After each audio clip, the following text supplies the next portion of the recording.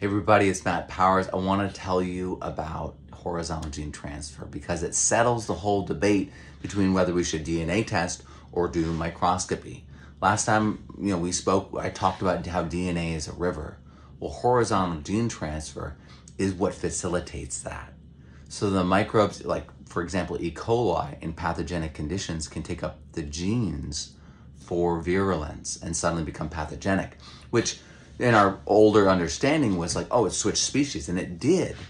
But these microbes can do that in response to their environment. So it is the environment that causes it. And now there's all these people that for decades and decades have been studying microscopy, and they've been looking at the morphology, the way things look. And now because of DNA testing, they see the same exact thing, and they're actually different species. They're actually different. They're totally different phyla, but they look exactly the same. What that says is that the morphology is convergent because of the environmental stressors. And so all that morphology, all that microscopy work, all that heritage, all that legacy is valuable because it tells us about the environment. And in fact, the DNA being flat, unless you do the actual DNA testing to see who's there and then to see what signals, what genes there are signaling and using, that is going to tell us about the environment. But it's expensive, that's a lot of work too. But with a microscope, you can just see. And it's not different things for different things, right? But you can see the morphological expression. You can see what's advantageous there. And when we have an understanding of how fast things can change and how we can affect the environment and thus change the expression of the microbes, this is why changing the soil changes the environment for our plants, fundamentally inside and out, because the microbes that are healthy in the soil are also inside healthy plants, which are also inside us when we're healthy.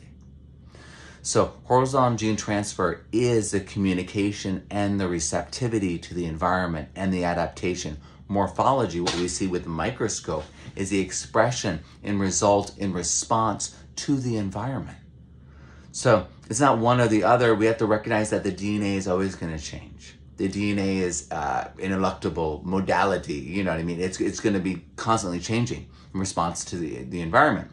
That's why the fallacy of GMOs with this fixed, we own this gene, but it's going to change in the environment if it's allowed to participate. It's also why they're so fragile, require poisons, require herbicides and fungus and all this stuff, because they literally don't participate in the way that things actually work. So horizontal gene transfer really shows us that the microscope is incredibly valuable because it clues us into what's going on right now. And DNA testing can take a period of time, up a day or two, and microbes are responding every millisecond. So they're going to respond to the stressors that we put them through. And yes, we're trying our best to capture them as fast as possible to keep them in the state of what they are. But the freshest state is going to be with a little bit of water on a slide under the microscope. And so we need to take all test methods with grains of salt, right? You can't see all the bacteria. That's why we stain. You can't see, right? You can't see the whole field, but that's why we do multiple samples. We can't see the pH from this, but we can see behavior. And so when we take the pH test and combine it with the behavior, we get a deep understanding. So much is possible when we start doing 360-degree testing. That's what our soil database is all about.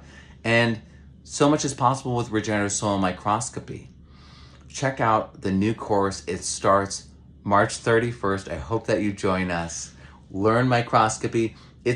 We have people start pure beginners and then are microscopists by the end. And then we have people who are literally teaching university classes and running laboratories, taking this course to next level their skills. So I'm incredibly honored. I hope that you join us. I'm Matt Powers. Grow abundantly, learn daily, and live regeneratively. And go to www.regenerativesoilscience.com or www.regenerativesoilmicroscopy.com. See you there.